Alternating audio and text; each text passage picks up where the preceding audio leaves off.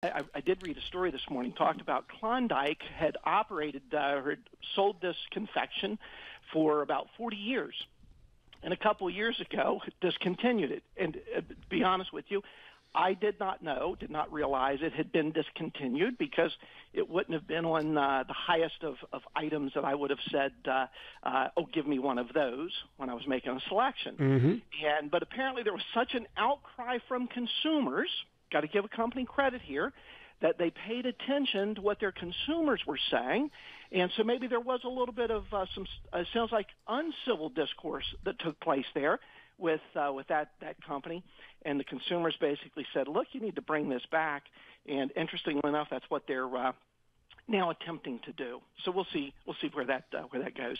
All right, Choco Tacos for everybody. I have a Klondike story. I never saw this coming. Back in the mid-'80s, I worked for a missile manufacturing company, explosives manufacturing company, Atlantic Research Corporation. And Klaber Corporation, which then, I don't know if they still do, was the Klondike bar people. They made a run to try to acquire an explosives manufacturing company. And it started kind of a bidding war in the stocks in the 80s. Nobody really saw what the commonality between ice cream and Stinger missiles was, but they did not prevail. Well, okay, so I have to admit is that's news to me as well, and I would never have made the correlation as to someone who's making ice cream confections, why they would even want to be in a defense contractor and making certain kinds of things. And, it's interesting, Mr. Gilstrap, that you bring that up because that actually, something kind of related to that is there's another news in the headlines. I don't know if you guys saw this morning or not, that I think is it's an interesting piece of information that I think as citizens, as taxpayers, I think there's some significance to this, which is that interest costs on U.S. national debt for the first time this year is projected to exceed the defense spending for the U.S. Military in 2024 for the first time ever in history. Interest expense on borrowed money the federal government has currently outstanding will exceed our national defense spending. That's the most frightening thing I've heard all day. Yeah, I don't disagree with you. Yeah. They could have told me they were taking the Choco Taco away this morning, and I would not have been upset about that. But yes, much like you, Mr. Stubblefield, the fact that we have borrowed to a level of just insanity, with the volume of debt, and now that interest rates have moved up some, and as some of those debts mature and new ones are being issued and so forth, going out at prevailing rates. We are now projected to pay more in interest on borrowed money than what we're spending on U.S. national defense. Disappointing thing about that, John, is that both parties will point the finger at the other guy and say it's all your fault when both parties contributed to it. Absolutely, and there goes the civil discourse out the window, right? Yeah. Exactly. And unfortunately, sadly, it's an easy thing, to point fingers. And as I always remind people, and everybody's heard this, we don't have a problem, if you will, with revenue and so forth, but we do have a problem with spending and the fact that, that money gets spent these days, by our federal government, using dollar volumes that are staggering sums of money. And they talk about and they approve these appropriation bills and allocations of funds as if they're talking about lunch money. And that's not the case at all. These are, significant things, and it's easy to spend money when you're today that you don't have to pay for perhaps decades down the road. And unfortunately, those are the kinds of things that, on an individual basis, we would never advocate that, folks, conduct their personal financial lives in that same manner. We want people to live within their means as opposed to radically overspending for things that, just cannot be supported over long windows of time. John, I want to change the subject on you a little bit, but stay in the large money category. Yeah. So this is an article by Elliot Smith on the CNBC.com website today that said, in a research note Tuesday, Deutsche Bank analysts highlighted that the Magnificent Seven's combined market cap alone, and the Magnificent Seven is, of course, Apple, Amazon, Alphabet, Meta, which is Facebook, Microsoft, NVIDIA, and Tesla. The Magnificent Seven's combined market cap alone would make it the second largest country stock exchange in the world. Just on those seven. Just on those seven. Should we be concerned about that is the question they are asking. What do you think? Yeah, I think it's a legitimate concern to have, because think about this. Anytime you have exceptionally high levels of concentration of anything into very few sort of that's representative of the entire big picture, that always has to be a concerning thing. So, and what is interesting is, and make no mistake, those organizations are they're exceptionally large. As I like to tell people, I would almost challenge them to go through a day's time without having some kind of contact or influence of the services of those organizations. And when you stop and you think about it, it's probably impossible to do. And so anytime you have, that kind of, that volume of concentration into so much capitalization into, literally, a handful of corporate organizations, that's a concern. Now, what do you do about that? I don't know, because, you get all the time these discussions about, well, should these firms, should you divest them of their interest and break them up and splinter them and so forth?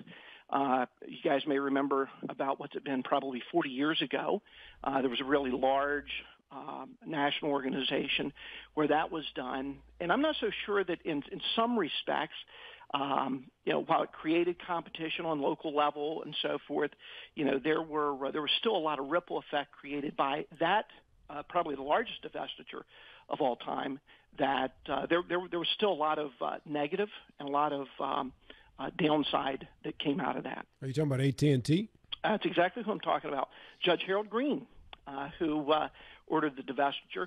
And here's what's interesting about that is that over time, and we still, even today, so think about this, guys, that took place, 40 years ago? I think it was 1983, if my memory serves me correct, and I may be way out in the middle of a pond with very, very thin ice underneath of me right now. But cost basis on all of those spin-off companies that took place would have been tied to, if these were non-qualified assets, would have been tied to, the original cost basis in AT&T. And so as a result, over time, you've had all of these then, mergers and acquisitions and companies, the baby bells then getting together and organizing and forming, larger companies and so forth. And, then people get into a position where they're like, well, I think I'd like to sell this position. And the question that we always ask, because we know the accountants are eventually going to ask, is what's your cost basis? And when the answer is, well, what is that? And you go to explain it, and they're like, well, I don't know. I didn't keep any of that information. Well, that's problematic now. So, it is interesting that, when you get into these scenarios where you do have these companies that do become extremely large, again, you always have to give consideration to, sometimes it sounds simple. Well, let's take them and break them up and so forth, to kind of control the amount of capitalization, the amount of influence that any one organization has. But there's always a ripple effect that you have to look at someplace else. Yeah, John, it's kind of easy to get alarmed about the Magnificent Seven and the control and influence they have. But we've had something similar numerous times in our history when the Vanderbilts, the Rockefellers, the Gettys, the Fords, and the others. Mellons, exactly. When you grouped all those folks together, they probably had equal, if not more, financial control than what these Magnificent Seven do.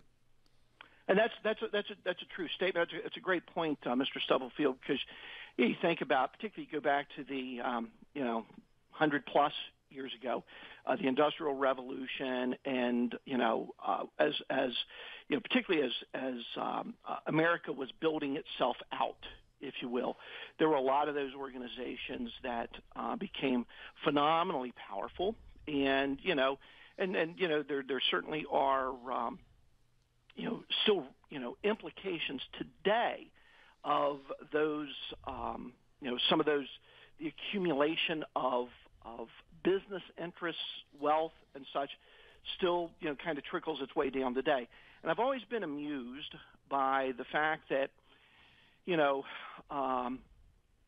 are segments of our society, and this maybe goes back to the discussion in the last hour with regard to civil discourse, where people who basically then look at whether it's families or organizations or whatever that maybe got established, in this case 100, 150 years ago, where they became very dominant, very large, but at the same time they were providing goods and services that people needed at a given point in time, okay?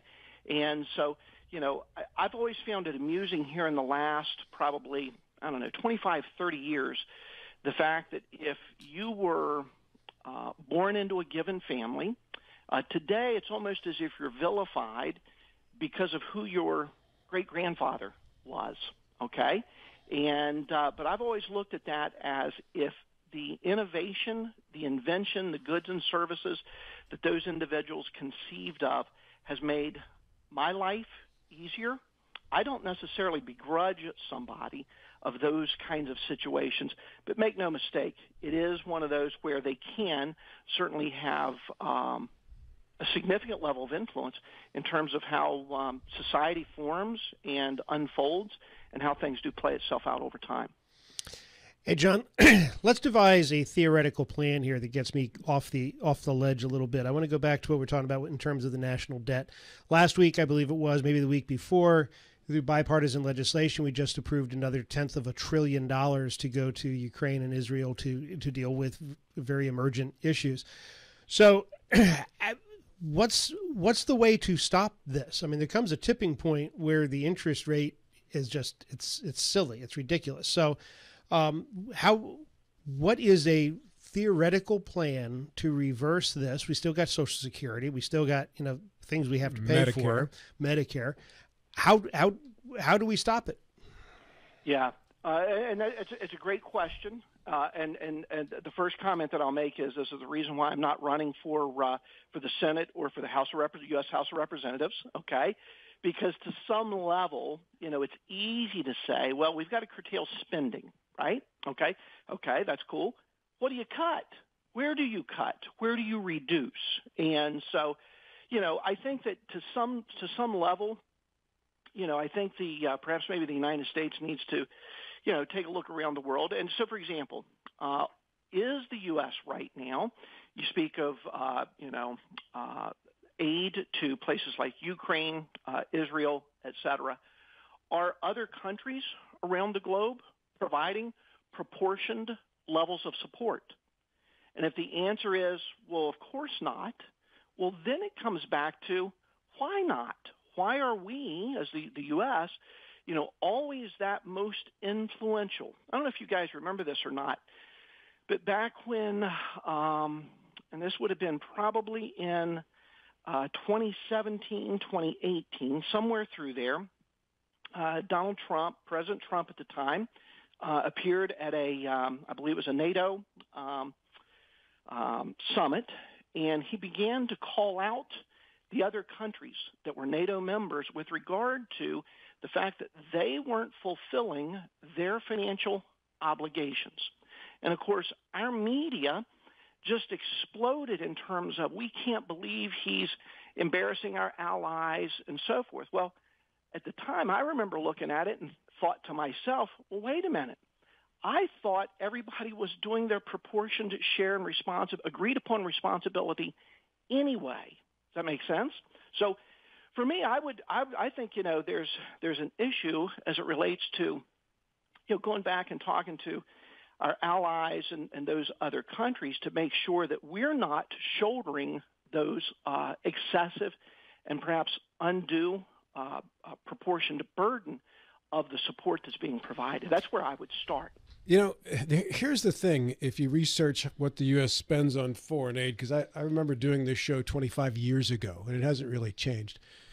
If I were to ask you, what do you think is an appropriate percentage of the U.S. budget we should spend on foreign aid? The majority of Americans surveyed overshoot the actual percentage that we allocate toward foreign aid. Now, we're in a different scenario right now with a couple of wars going on, but generally speaking, most Americans think we should give about 4% of our budget. This was in a study that was done about 25 years ago. About 4% of our budget in foreign aid. In reality, in most years, we give about 1% of our budget allocated to foreign aid. The issue with the deficit in this country isn't how much money we're giving to Ukraine or Israel or Poland or Mexico. It's how much money we are obligated to spend on Social Security, Medicare, and national defense. The rest of the budget combined equals, Bill, you've probably done this more than I have, about 17% is discretionary spending. That's close to it, yes. Right? That's not obligated to be spent, yes. Yeah, so it's that 17% where you have to try to balance the budget, because you can't cut Social Security and you can't cut Medicare, and you got to defend the country because we defend the world, right? Yeah. So and here's the crux of the matter in terms of solving the problem. The last time we had a balanced budget was Bill Clinton and Newt Gingrich as the speaker. Correct. Yeah. If you ask Democrats, Gingrich is one of the most reviled speakers in the history of the Republican Party. If you ask Republicans, they hated Bill Clinton. But those two found a way to work together to actually give us a balanced budget during Clinton's last year in office. Now, what would happen today if a speaker who was a Republican worked with the Democrats to come to some type of a deal? Well, we don't need to search too far to find that answer, because we already know. He got his ass drummed out of work real quickly, right? Yeah, those individuals would not have won a civility discourse award. No, right? they wouldn't have kept their office. They would. Exactly, If you're a Republican now and you work with a Democrat, you don't keep your position. You can't even be photographed with a Democrat right now. It's the same on the other side. So if you wonder why young people are messed up, John, this is the news they get every day. Your country's going bankrupt. You got no hope. But embedded in what you were saying, Rob, is the third rail of politics that we've got to find a way to address, and that is Social Security and Medicare. We've got to find some way to address that. As long as we avoid it, we're going to keep this escalating national debt that we're seeing. Go ahead, John. Yeah. Well, what I was going to say is, you think about it, Rob, you're talking about the young people today. It's almost as if there's this vast chasm, this polarization has taken place where there really is no middle ground. There is no let's come together and let's discuss this and let's find where that the commonality is and what we can agree on, and where is there give and take anymore. It's almost as if there's such polarization that exists anymore. My wife asked me not long ago, we were watching something, or I don't remember what it was, and the question was, have things really always been this bad and I just wasn't paying attention to it? And I said, no, I think it's actually kind of getting worse in terms of that polarization and the chasm that exists between the two sides in terms of how we do or don't get things done today.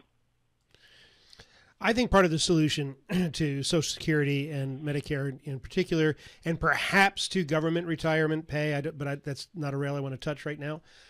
We just make it very clear to people who are my son's age. Hi, Chris. I know you're listening. That it's not going to be 66 2/3 for you when you can start collecting. It's going to be 72. And sort of for the folks who are not yet close, say within 20 years of the goalpost right now, pick a number, we reset their goal. You're not going to take people who are 64 and move their goalposts, because that's just not fair. Agreed. But you can go way, way, way upstream. Well, that's what they did in 79, I think it was, or 78 when we last went through this. Right, but then they changed it by a year. No, but now it went from 65 to, for me, it's 67. Okay, so 2 years. Yeah, well, I'm talking about a much larger reset than that, because we're looking at workforces that they're not retiring at 65. They are living way past. I don't know what the expected survivability rate was when Social Security first came out, but I'm going to guess it was fairly close to 65. Nobody was expecting this to become, an income I for think the 20 or average 30 age years. is like 63, I think, at that Right. point. So now we got average lifespans to whatever it is, 70 and change or 75, whatever the hell it is, And going up. and going up, hopefully- and we need to reset all of that public spending to reflect that, I think. Yeah, I don't disagree with that. In fact, this is interesting. I will give you just real quick a stat. I'd have to go get you the specific numbers. When Social Security was first instituted and first implemented many, many decades ago, on average, the projected life expectancy under which you would collect benefits was about a year. And so today, most retirees, on average, are drawing benefits between 12 to about 14 years.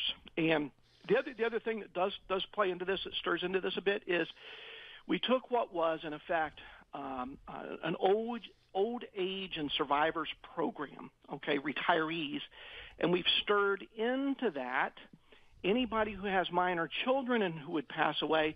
We're now going to provide benefits for those minor children. In other words, instead of making sure that these folks go acquire their own independent life insurance to provide for their family upon their demise, we just make them a ward of the Social Security system. And so we've added a lot of new benefactors onto the system who are recipients out of the program who, in effect, where there had been very little money put in relative to the flow of money that goes back out. So it's an entire combination of things that has created that scenario where it becomes a challenge, no question. And the ratio of people paying in to the ratio of people collecting is much correct. smaller now. Yeah, yes, because we stopped having big families. Yep, exactly. The boomers are at the collection end as opposed to the deposit side. And that's why you need comprehensive immigration reform, John, because we got to bring more workers into the system who are paying Social Security taxes. There you go. And I see we would view that, Rob, as that's why people need comprehensive financial planning to make sure that when their Social Security benefits get altered in the future, that's not a shock, it's not a surprise, that it's something you've actually been preparing for. Yep, I agree with you 100% because you have to take matters into your own hands in preparing for your own old age. Absolutely. Indeed. 100%. John, how do people get in touch with you for some of that financial planning? Yep, the Mears Group is located at 1270 Winchester Avenue here in Martinsburg, West Virginia, or you can reach us at area code 304-263-4343. John, we always enjoy our discussions with you. Please say hi to Lisa for us. I sure will. Gentlemen, you guys have a good day. Thanks, Take care. John.